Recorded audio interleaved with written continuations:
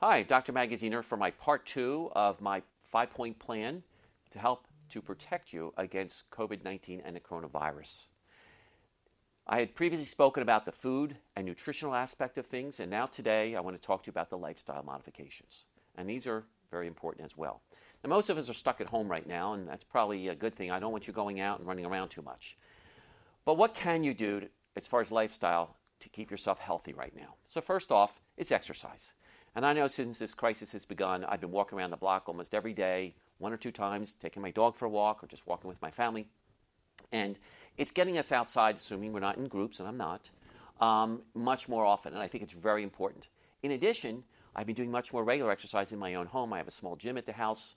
I use the elliptical trainer. I've been using the treadmill and also doing some isometrics, some weights, some push-ups, sit-ups, and various other things as well. So I want you to make sure you're doing something every day, at least 5 to 6 days a week. First of all, stretching every morning when you get up is a good thing to do. 3 to 5 minutes of stretching in the morning.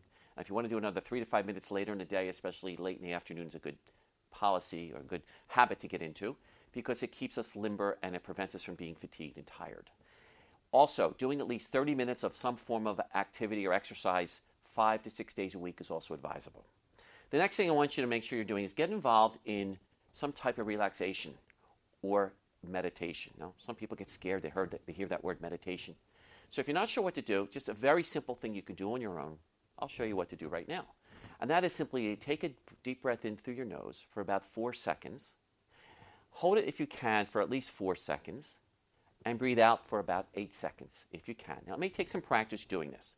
You should do this in a dark, sort of dimly lit room, doesn't have to be pitch black, room that's quiet, without people, with nobody around if possible. So let's do a couple breaths. So we just simply, it's good to either stare at something on the wall or stare at the floor or just close your eyes if you have to. So you take a breath in through the nose, 4 seconds, hold for 4 seconds. If you can hold for 7, it's even better, but I struggle with that myself. And then blow out for about 8 seconds through the mouth. So once again, I won't speak this time. It's going to be in for 4 through the nose, hold for 4 to 7 if you can, and blow out for 8 through the mouth. So simply.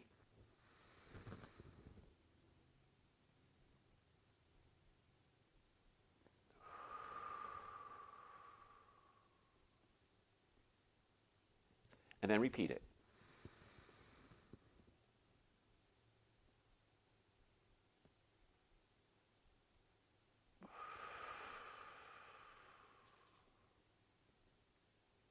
And while you're doing this, totally relax your body. Sit in a comfortable chair or lay on the floor and tell yourself to relax all the muscles throughout your body. Start with the head, go down to your toes.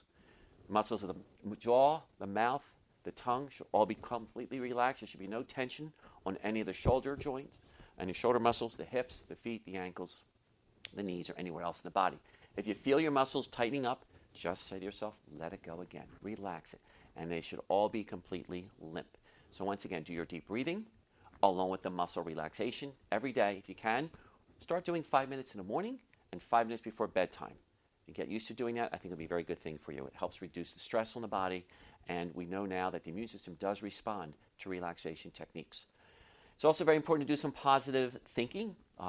Everyone's feeling down in the dumps a little bit, but it's very important that you think about positivity and love and laughter, and everything doesn't have to, get away from the fear and the pessimism that so many people are feeling right now. So our thought processes are very important, and it does shape how we act and how we feel throughout the day. So positive thinking is very good. Important for us. If you're infected with the COVID virus, picture or do some imagery where you picture like Pac-Man and your white cells gobbling up these viruses and destroying them. The next thing, number 4 here, is optimal sleep. It's very important during times of stress, during times of infection prevention, that we try to get extra sleep, extra rest.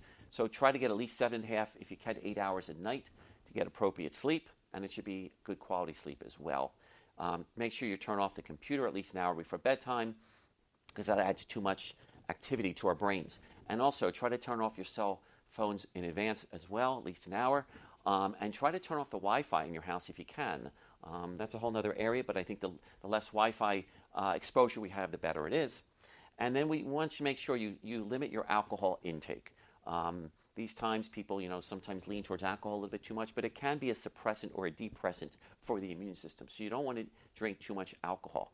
Of course, we want you not to smoke. We don't want you to be exposed to people who are smoking cigarettes either. So that goes kind of without saying. So these are my 5-point plan to help you with lifestyle modifications. Next time we speak, I'm going to talk to you about some of the supplements that I think can be very helpful for you to keep your immune system strong as well. So stay well, stay healthy, and I look forward to talking to you once again.